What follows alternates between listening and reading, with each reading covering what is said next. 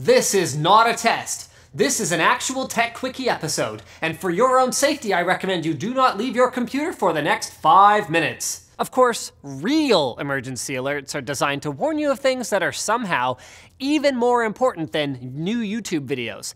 But they've always been kind of mystifying with their weird combination of robotic voices and disconcerting sounds.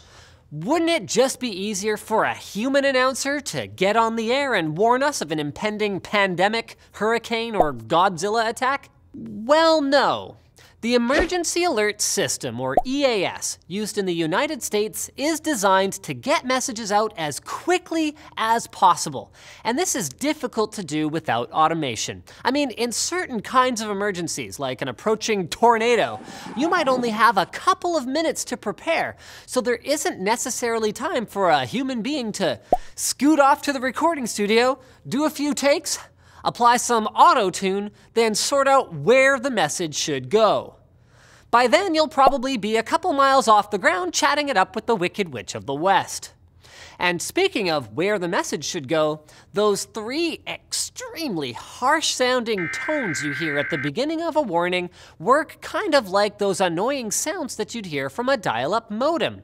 They sound like random screeches, but they actually contain critical information about where the warning needs to go. They're called SAME headers.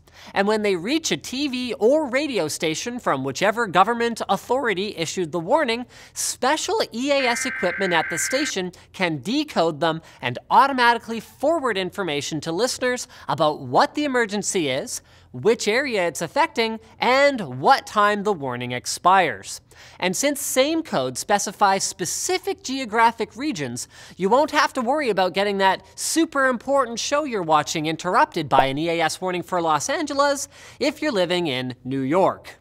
The next thing you'll hear is an attention tone, which, as you can probably guess, is there to annoy you to get your attention. So hopefully you'll look up from your 3DS for long enough to learn there's a serial killer on the loose.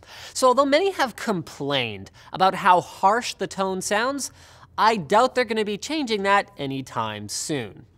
Finally comes the voice that sounds like something out of your nightmares, matter-of-factly delivering all the gory details of your impending doom. Or maybe it's just a minor flood 20 miles away.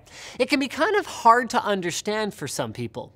Again, the automated EAS voices were designed to make message dissemination quicker, even if that comes at a creepy cost. With that in mind, the US's National Weather Service has tried to improve the voice over the years, going from something that sounded suspiciously like old-school Microsoft Sam.